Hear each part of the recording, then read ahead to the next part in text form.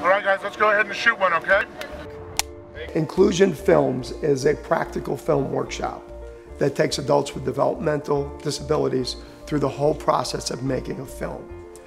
We teach technical skills, life skills, social skills through the art of filmmaking. We're just setting up the lights right now and we're trying to get this scene ready. What I want them to come away with is a sense of self. I want them to be confident to go out into the world. I want them to be comfortable wherever they go. Quiet on the set, this is for picture. Roll sound, roll camera, and mark it. And action.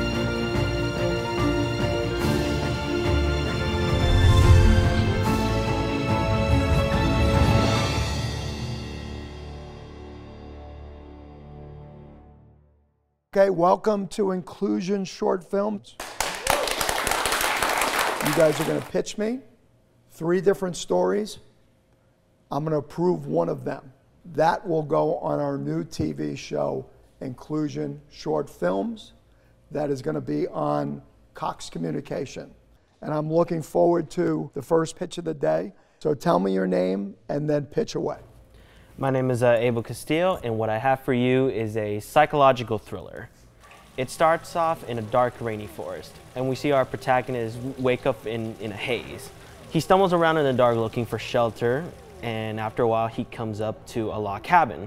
He comes up to the living room, he sees a mirror, and he notices out of the corner of his eye, he looks over, and he sees himself. And this ghost kind of taunts him for a while, because the ghost knows something that the protagonist doesn't. He look under that rug.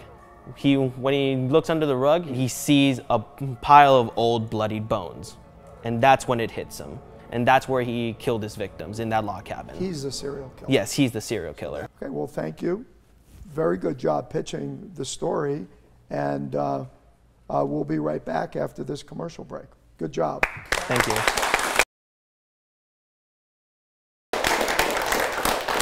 Okay, and welcome back to Inclusion Shorts. We're going to have our second pitch. So please tell me your name and pitch away. Emily Hudson. In this detective story, they all investigating the case of the murder of Audrey Monroe. It's like they ask everyone who they come in contact with for clues and evidence. Is there any scenes at a bar? Because all these gumshoes, they as always interesting drink. as that would be, there was no drinking. Oh, okay. Of course. Do you mind if I have a drink while you're pitching? No, I'm kidding. How does she get murdered? Well, I'm thinking she stabbed to death. Oh, like, you know. okay. Did you just think of that? Maybe. Was she not liked? No, that's the thing. She was loved. A lot of people love her, but for some odd reason, people think this so-and-so when it wasn't at all true. All right, well, you did a fine job pitching, and 2 is down, 3 is up right after this break.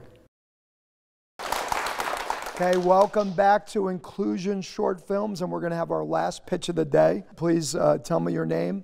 My name is Benjamin Fink. The story begins with a bully. He sees a homeless person.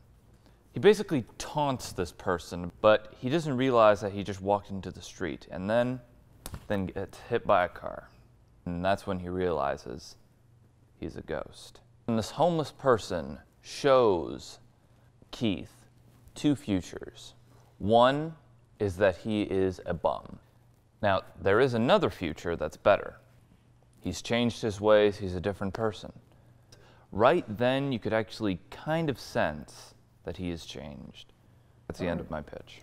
All right, so I am going to have to make a decision. I will let you guys know, because I have to really think hard about it, because the 3 pitches were really done well.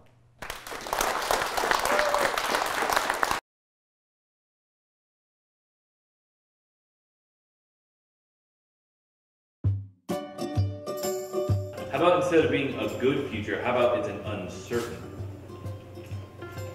Like, he stops bullying, he stops being mean, he stops all of these, but the second path in front of him is still uncertain. That's what I'm saying. You have to at least establish that we see him watching himself, and then we'll know that he's still stuck in the cycle of Jasmine, not that he's walked out. Okay, so we're doing the casting process now, so let's see the next actor on the list. My name is Joshua I. Hey, Polio, you know that it's against school rules for you to be in the classroom by yourself. I feel sorry for your parents. Hey man, what the heck? That's my sandwich, give it back. Okay, and cut. What's that? He almost said an F-bomb. No, he doesn't curse. I know. Our casting is now final on our movie. All of you were good, all of you did great auditions. It's always very difficult to pick, believe me. The part of Keith, and this was very difficult, we went around and around with this one, and that is Jacob Saker.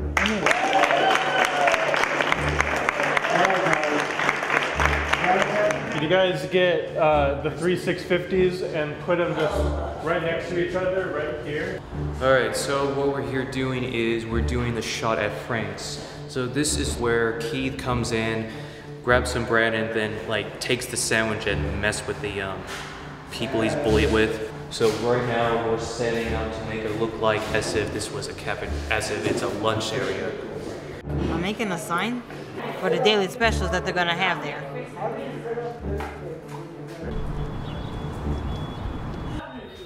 How you doing, Uncle Frank? Hey. Hey, man. Why are you being such a creep? Why do you have to be like that? Like what? Don't play dumb with me. Hey, where you going?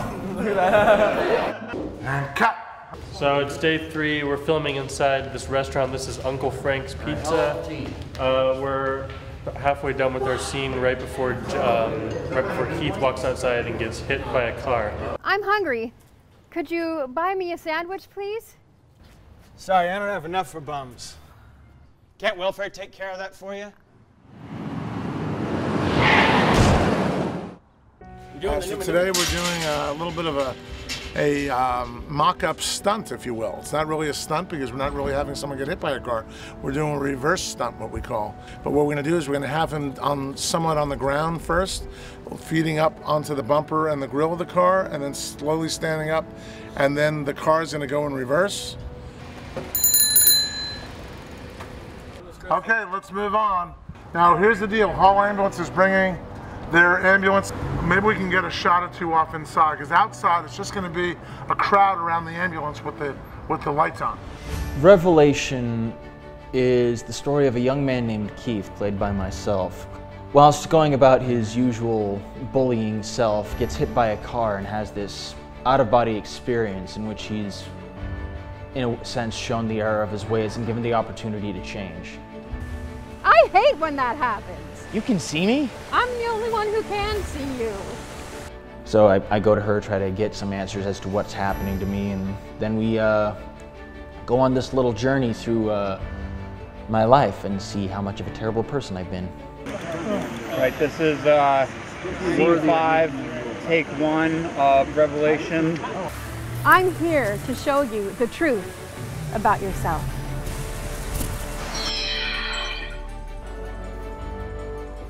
Where are we now? Okay, so we're here at the Maya Cinema. Scene 10, take 2. Mark it. So we have several scenes that we need to shoot with Jasmine and Keith. But Jasmine, the angel, kind of shows Keith how he's been in the past by running it on the screen and letting him see firsthand what he looks like and how bad of a guy he is. Hi, I'm Nick Ono. Nick Ono is a phenomenal choreographer here in Bakersfield. So as you come through, right, just turn your body and you're already here, right? Don't back, boom, then go in. Yeah? Switch. Right? You don't want to get caught. Back, boom. In. There you go. Right? Reset, boom. Yeah, that's fine. Boom. Go for it. All right, let's go ahead and do a rehearsal for camera. What's going on here? Oh, what do we got here? On guard. Oh! Oh, there goes the stick. Are you going to stay on the ground for long?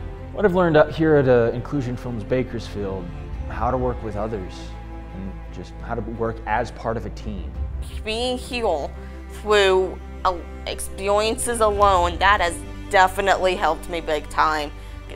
I'm actually able to say hi to people now without even hesitating. I like the arts that the actors perform. That kind of inspired me to become an actor. He is such an a-hole. That's why nobody likes him at school. You watch your mouth. You just get it, you know? If you've been on enough shoots, you get it. You just get the right mindset, and it's just more of, you just react to it. We're preparing our students and prepping them to actually work in the film industry. So by the end of the 2 years that they're here, they have all the skills, all the soft skills to go out in life and conduct themselves as an adult in any industry, but certainly the film industry. They're coming together and they're making big production value, and they're making it work and making a film and doing really well, and they're really good at what they do.